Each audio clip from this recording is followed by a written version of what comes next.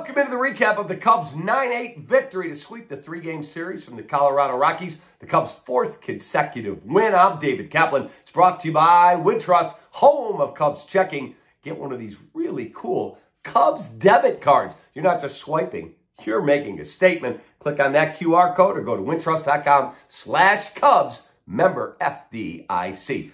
Folks, that's a really important victory. Why? A, you got to beat teams you're better than markedly, especially in your building. That's one. Two, that was a game where you did not play your best baseball and you found a way through the elements to beat the Colorado Rockies to get your fourth consecutive win. Cubs had a 5-0 lead in this game. They had an opener from Luke Little. He started the game. He went 1 inning. Then 4 innings out of Ben Brown, and this hotshot rookie was outstanding. Did a really good job. Was in line for his first major league victory until his bullpen got involved. Cubs brought in the bullpen. I want to know from Craig Counsell, why didn't you stick with Ben Brown? He couldn't go longer than 4 innings? He's like 21 years old. What are we doing here? He was rolling along.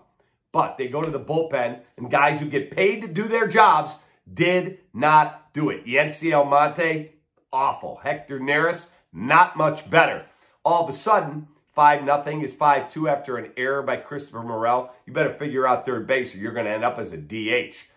And then they get it to 8-2. Cubs blow it open. Seiya Suzuki was a monster. Seiya Suzuki, 3 more hits, 4 more RBIs, and in the 6 games this season, he's had at least 1 ball over 100 miles an hour in all 6 games. He had a home run tonight. He drives in the winning run with a fielder's choice late. He is our Chicagoland Chevy dealers player of the game. You get the gold star, Seiya Suzuki. The home run was a laser beam, and he came up big tonight, as I said, with 3 hits and 4 RBIs. But it's an 8-2 lead for the Cubs.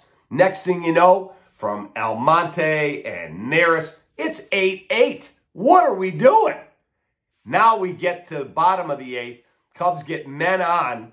Mastrobuoni reaches on a drop third strike.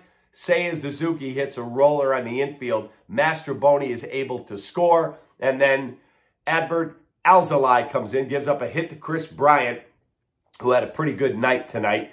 And they got men on. And I'm thinking, oh boy, you going to blow this one? And Alzolay able to get the job done, ground out to short to end it. And the Cubs win it 9-8. They get a day off on Thursday. Weather hasn't been great. And then out of the frying pan and into the fire because Shohei Ohtani, Mookie Betts, and the high-flying Dodgers come rolling in here on Friday for a 3-game series. Cubs win, baby! That's right. Fly that W.